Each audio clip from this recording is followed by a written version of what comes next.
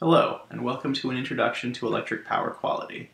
My name is Ben Stevens. I am a research assistant to Professor Surya Santoso at the University of Texas at Austin.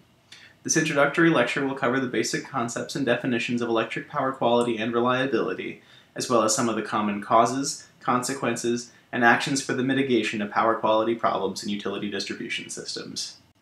To conceptually understand what is meant by power quality, consider the situation pictured here. During a thunderstorm, a tree branch makes contact with line conductors, creating a short-circuit path to ground through which fault current flows. The recloser, located upstream from the fault location, senses the high level of current and trips, isolating the fault from the transmission system.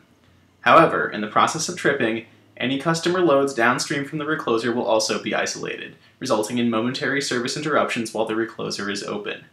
The recloser will attempt to reclose shortly after it trips, and if the fault has cleared, power will be restored to downstream customers. In this situation, the recloser was successful in minimizing the disturbance to customers due to the fault. Situations like this one will inevitably occur in any power system, and power systems are judged on how effectively they mitigate and recover from these types of disturbances.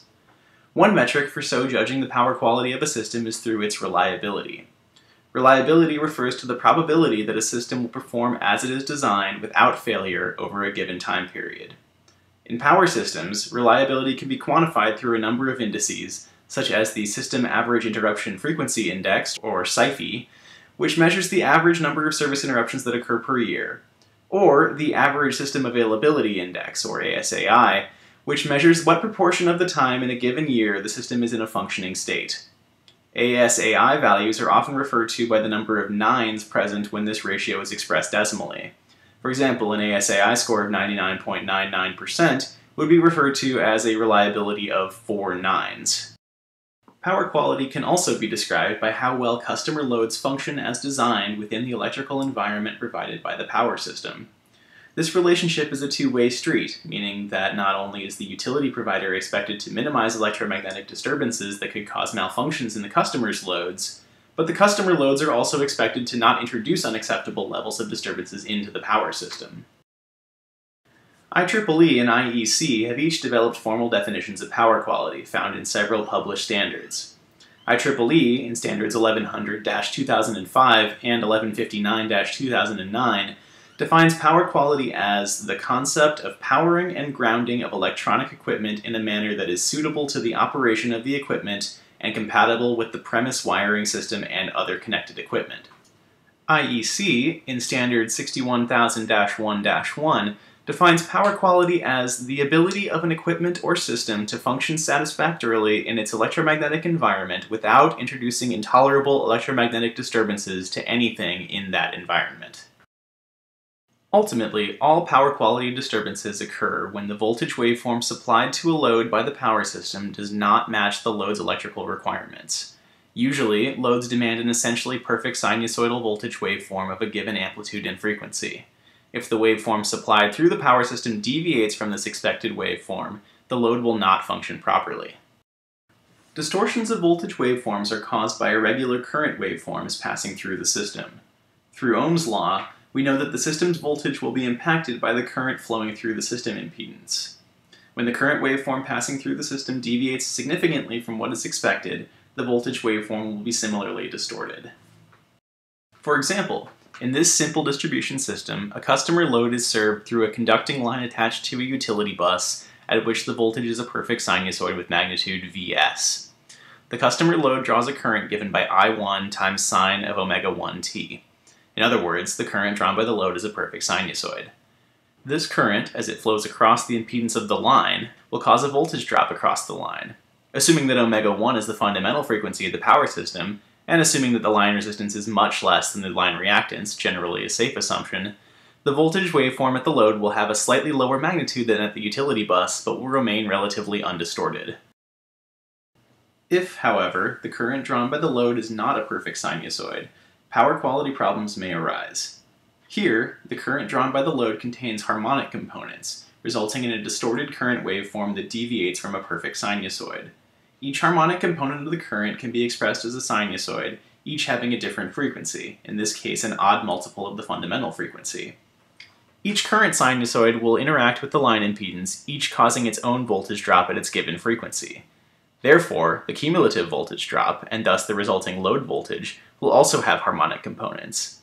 If these harmonic components are large enough, the load voltage may become significantly distorted from the perfect sinusoid present at the utility bus, causing potential power quality problems for any downstream customers.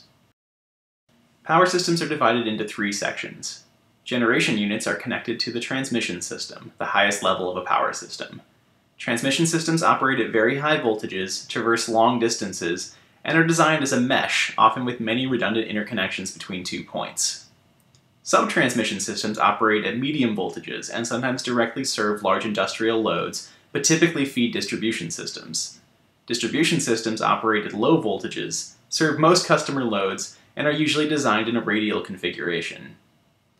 When exploring power quality problems, we will focus on distribution systems, mostly ignoring transmission and sub-transmission systems. This is because power quality problems are more common at the distribution level, and their effects are more pronounced, due to larger upstream impedances, the presence of more equipment and customers, and the radial nature of distribution systems. Power quality problems can be mitigated in several ways. Filters or load requirements can be used to block harmonic currents from entering the system. Coordinated protective systems can be designed to ensure rapid interruption and clearing of short circuits. Protective devices can be installed to prevent lightning currents from entering the system. Or, line impedances can be reduced in order to minimize the voltage drops caused by these irregular currents. Utilities have a large financial incentive to take steps to mitigate power quality issues. In 2004, Lawrence Berkeley National Lab estimated that power interruptions cost American businesses and customers $79 billion per year in lost productivity, data, and resources. 2/3 of these losses were caused by interruptions lasting less than 3 seconds.